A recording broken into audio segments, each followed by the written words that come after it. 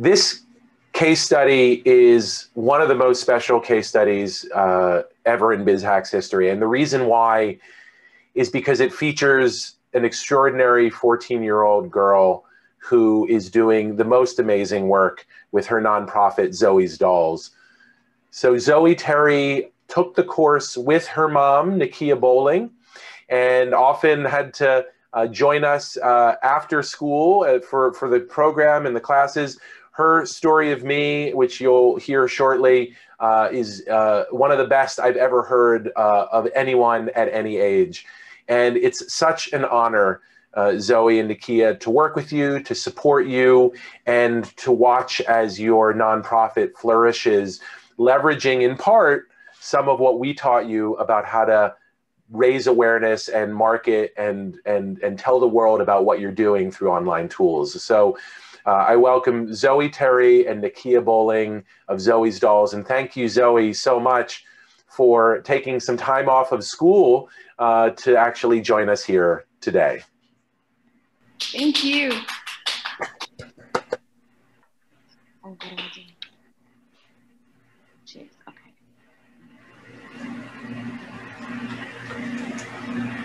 So, good afternoon and congratulations to all of our fellow classmates. This has been a very enriching process for both myself and for Zoe as well. You guys are the most supportive group of people that I've ever had the pleasure of working with. So thank you so much. And here's our real life case study. When I was in first grade, I was bullied with the color of my skin and the texture of my hair. I was the only one in my class that looked like how I did. I was the only one with dark skin and puffy, kinky, curly hair.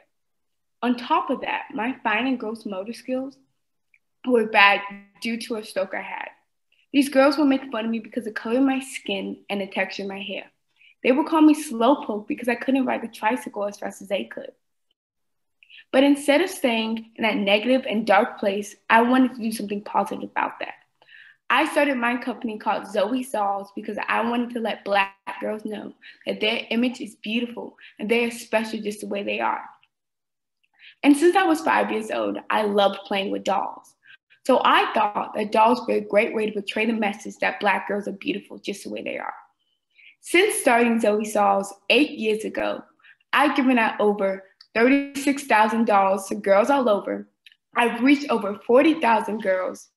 I've expanded Zoe's Dolls into 6 empowering programs to let girls know they are beautiful and special just the way they are.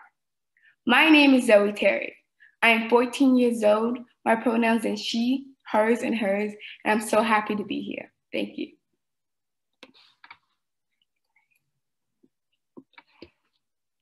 I'm a single mom raising a beautiful, strong Black girl who is determined and focused. I come from a family of 6 siblings where I'm the only girl. I'm the oldest. So I've always had to kind of have this leadership role. And when my daughter was bullied because of the color of her skin and the texture of her hair, I really wanted to do something to assist her to move from this place of negativity into this place of positivity and change the paradigm of where she was at.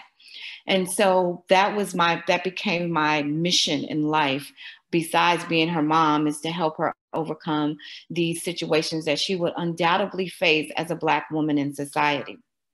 I am Nakia Bowling. I am the mother of Zoe Terry, and I am the director of programs at Zoe's Dolls. So one of the biggest problems that we look to solve with Zoe's Dolls is how do we really expand this 8.5-year-old company of this young CEO? We developed a really good branding in the community for our doll giveaways. People knew that she was the doll girl, is what they kind of dubbed her.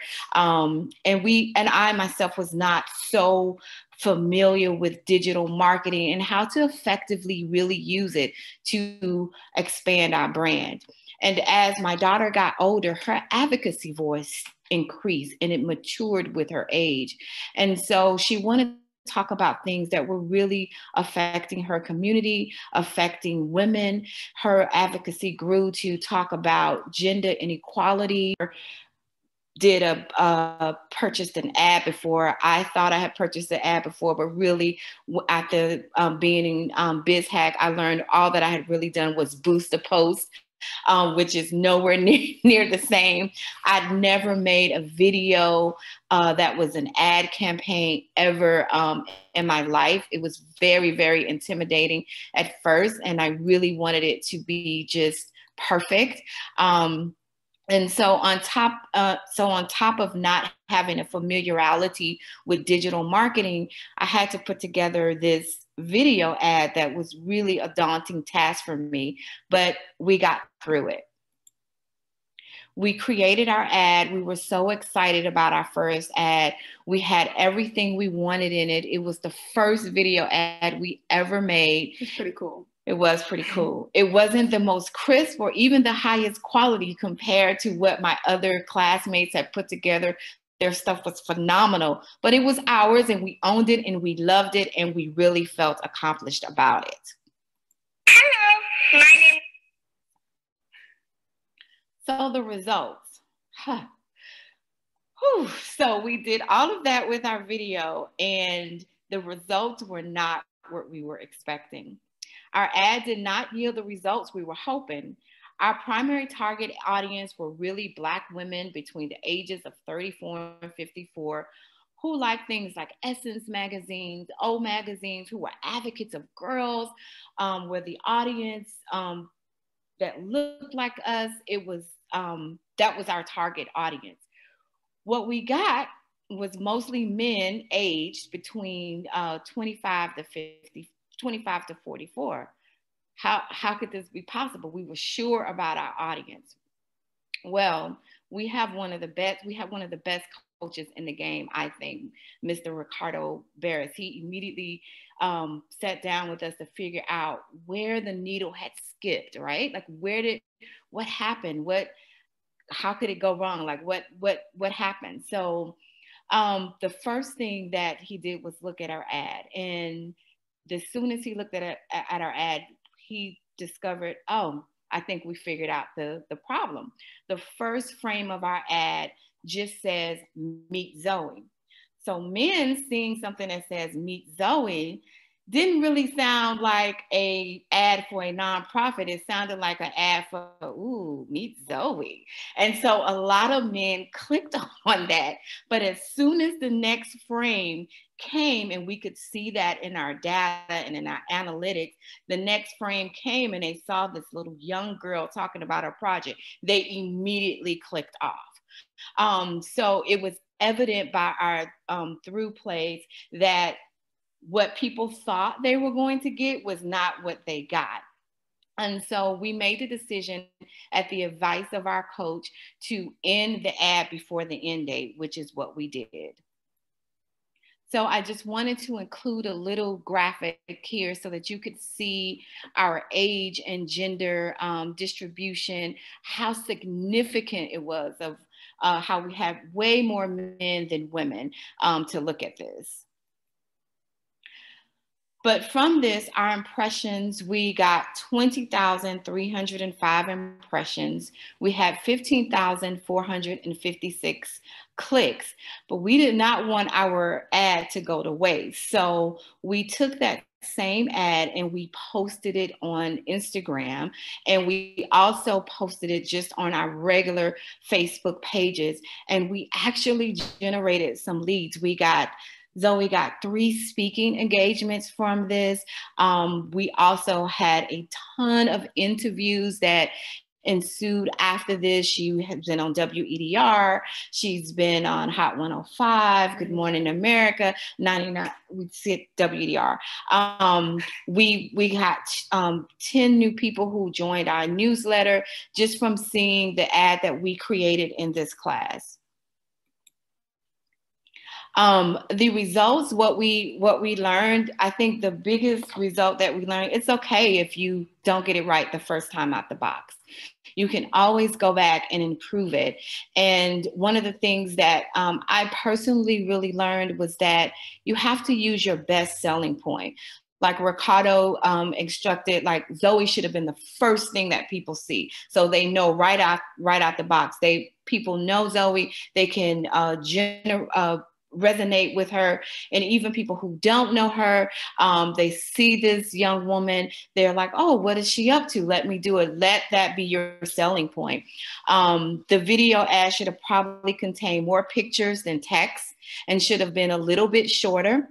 And it's really important to understand what your call to action is in the ad. And again, it's okay to get it wrong or if it's not perfect.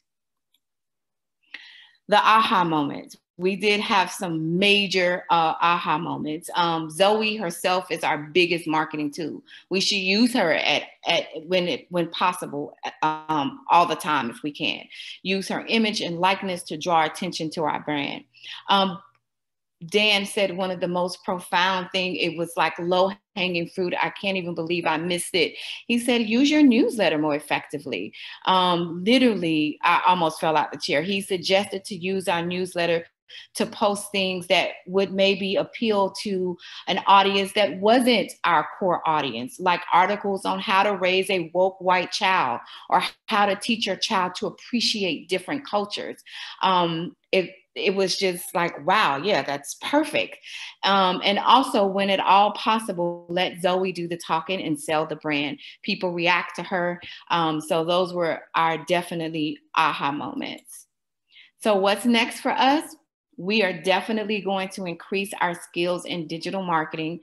We are going to run more ads. As a matter of fact, we're in the process of running, preparing to run our second ad. I was determined. Facebook had put a block on us until we could verify our identity, but they've lifted that now. So we're definitely going to run our second ad sometime this week. We're in the process of revamping our newsletter to incorporate the suggestions that Dan gave us. We also build out our landing page that was suggest for POV with Zoe, that was suggested by our coach, Ricardo. We fully have that landing page up and running, and it's connected to an email server site. And we're going to launch the podcast in summer of 2021. And I just wanted to show our landing page because Ricardo was so instrumental in helping us get this done. He has been fantastic, and we got it done. Our landing page is up, and right now we've got over 120 signups just with the landing page being up a little less than a week and a half. So we're super excited about that. And that is everything. This class has been amazing. It has really changed my life. I feel more empowered. I don't think I know everything. You're more digitally involved. But I'm definitely more digitally involved, as Zoe would say. So this has been amazing. Thank you so much for this opportunity. Amazing. You know, I've been Zoe's and Nakia's coach. And I have to tell you, you know, I don't want to repeat what she has said, but I really want to encourage you to continue to be empowered. I do feel like there's so much that that you both can learn and continue to learn. But I've never been this excited and motivated to really see transformation happening through Zoe and yourself. So congratulations. I'm really, really proud of you, just, you know, knowing where you came from to where you are. Like, there's always this magic moment that takes place in the BizHack community, taking people from this to that, and that becomes exciting each time.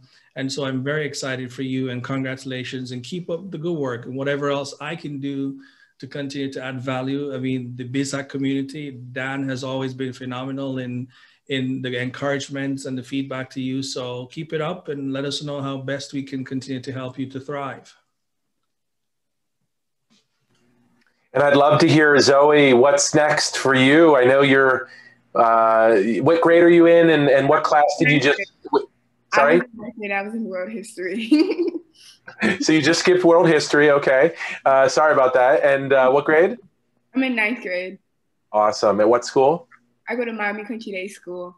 Excellent. So what's next for you, Zoe? Obviously, the world is your oyster. What are you thinking in terms of the next couple years? What are you hoping to accomplish in high school or do next with Zoe's Dolls? And then obviously the podcast. And then where do you want to go to college? So I have a couple options right now, but I really want to go to Berkeley, but I also want to, because I want to major in political science. I want to be in the political field. I want to start off as a lawyer. Okay, I don't really need to get into that, but it's probably better if I go to school in Florida, so probably like UF, but I really want to go to Berkeley or Princeton too. I know a really nice guy who's a Princeton alumnus if you need to talk to him. Yeah, and I'm and I'm really excited because I'm really into writing right now. I've always been really passionate about writing. So I'm working on a second book. I kind of want to take it a different angle with more poetry and story writing than anything. I really want to develop my voice in writing more and tell stories because I really enjoy telling stories and speaking. That's awesome. There's a beautiful, I got my master's in the creative writing program at FIU, and it's a fabulous program. And they might even have some classes that are available to undergraduates. So I know the world is going to be yours, and I can't wait to keep in track and please stay in touch.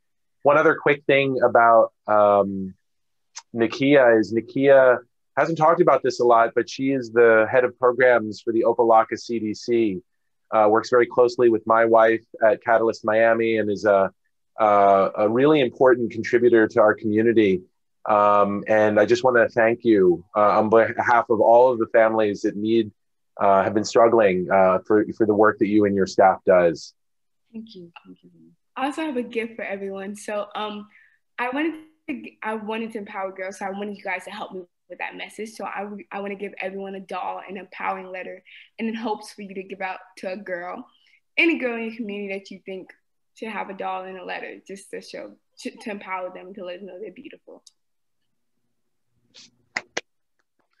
I have an 8-year-old who lives in my house with me, who I think will really be excited about the doll. I have actually a really quick, funny story about that. So the first doll that we ever gave my daughter is a black doll. So we did that we're like woke white folks. So we gave her a black doll. And then when Henry was, so that's my 8-year-old. And then when Henry was still in utero and we wanted to do a gender reveal, we gave my daughter another doll. It was a boy doll. And she immediately called him Maria. Because she really wanted a sister badly. So anyway, we have 2 little dolls. One is a black girl doll that she loves, Cece, and then a little boy doll named Maria. So we could use one more doll to round out the group. Thank you guys so much.